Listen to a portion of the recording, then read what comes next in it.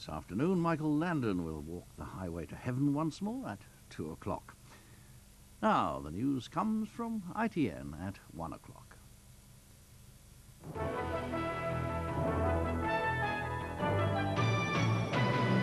news at 1, the man charged with the Milltown Cemetery murders faces 38 charges. The Cabinet hears details of the Chancellor's spending plans he'll announce this afternoon. The South African government shuts down a leading opposition newspaper.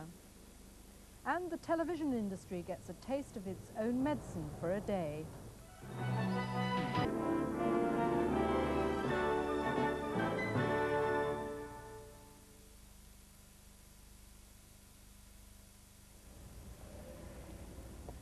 Hi, I'm Grace Bailey. Welcome to LS3, which is a brand new magazine programme that's going to be coming to your screens featuring music, fashion, entertainment of all kinds, and no boring studios for us. We're going to be out on the road bringing you the programme from a different, interesting location every week.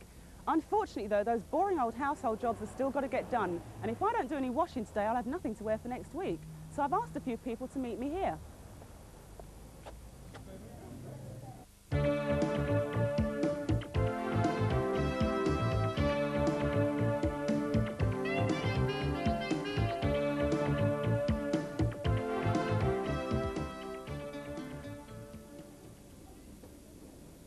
This is Soap Opera, easily the hippest laundrette I've ever been to. It's got high-tech machines, a coffee bar, even videos where you can watch your favourite soaps. Which is just as well, because I'm a bit of a soap fanatic myself, as you can see from this rather tasteful jumper a friend has made for me. But if you think I'm bad, there's someone else here who's an even bigger soap fan than I am. Hi, Chris. Hi, Grace. Now, you've put together a compendium of all the popular TV soaps. What's prompted you to write the book? Well, there was never a book featuring all of the soaps. And like most people, I like one or two of the soaps. So I felt now was the time. Oh, right. And where does the label soap opera actually come from? It comes from America, and in the 40s and 50s, most of the drama was on radio. And when television became very popular in the late 50s, they transferred to TV, and the name soap opera stuck because people like Procter & Gamble and Lever Brothers sponsored these programmes. I see, right. Now, I mean, over the past 2-3 years, soaps have really taken off in this country. That's right. What do you think the appeal is? I think it's escapism. I mean, we all like to escape, don't we?